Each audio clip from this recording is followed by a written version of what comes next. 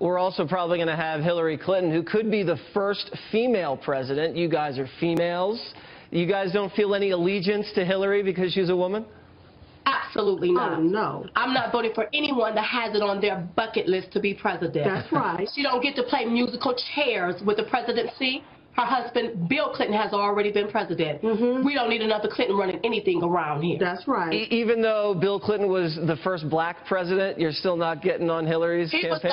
He was considered the first black president to sign a crime bill into law that have plenty, thousands upon thousands of black men locked up and probably still locked up today. He was so-called, quote, unquote, the black president that outsourced thousands upon thousands, millions of jobs from this country. We don't want to hear another thing that the Clintons have to say. They can go home and sit down and be quiet. Sit down. That's right. You guys are Democrats, and a lot of people look at you and you say, you guys must be Obama supporters. Why do you like Donald Trump?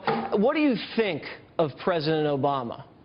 First of all, we were formerly Democrats. That's right. We are now Republicans. We already switched our party. We did that back in September. That's right. But I think about Obama, I think it's very disappointing that we've had a African-American president that did not work for African-American people. And although he say he's a president for all people, African-Americans once again has gotten left behind. That's right. So what we decided to do is not to cry over spilled milk. Let's get somebody like Donald Trump that can come in and clean up the milk. That's right. That's why we're voting for him. And that's why he's resonating with everyone. With everybody across the board. Okay. Lastly, Ted Cruz. Ted Cruz used to say Donald's the man. Now he's really going hard after Donald Trump. What do you guys think about Senator Cruz? He's a liar. If you lie, you cheat, you steal. He's done all three. Yes. What Ted Cruz can do is go somewhere and sit down too. Yes. He's already lied. He's already cheated. He's already stolen.